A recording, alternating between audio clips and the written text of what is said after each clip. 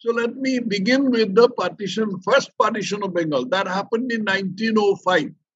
1905, when the first murmurs of the independence movement had surfaced.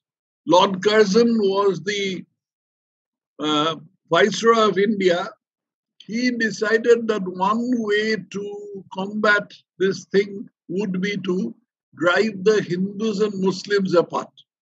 So in order to do that, he split the Bengal province of the Bengal presidency into two parts. One part remained Bengal, that is the western part, which would be Hindu majority. And the other part, he joined to Assam. It was called Eastern Bengal and Assam. This was an anti-Hindu move because the entire the freedom movement in Bengal, including the terrorist or including the armed movement in the beginning and the subsequent Gandhian movement in the 1930s and 40s, were both confined practically entirely to Hindus.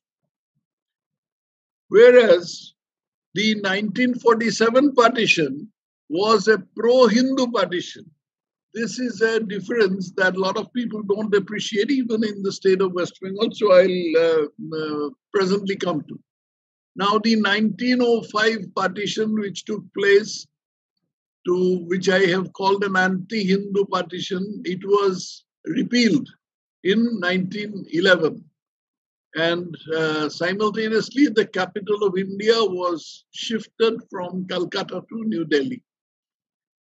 Then after that, Bengal remained one province, but at the same time, the British quietly went on engendering enmity between Hindus and Muslims. It was there. It is not as if it wasn't there in the beginning.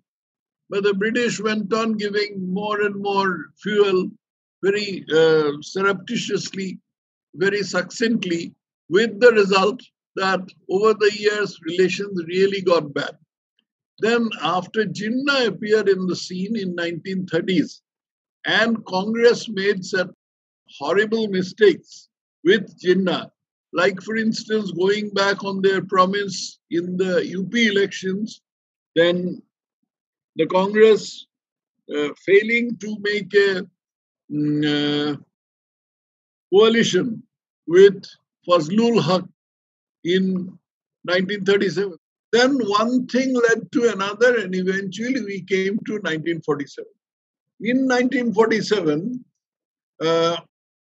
by March, the Congress had conceded partition.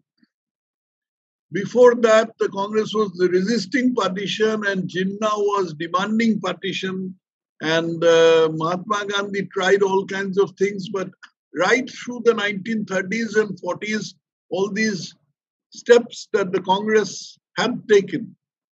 One of them was a step personally taken by Gandhiji when the rest of the Congress leaders were in jail.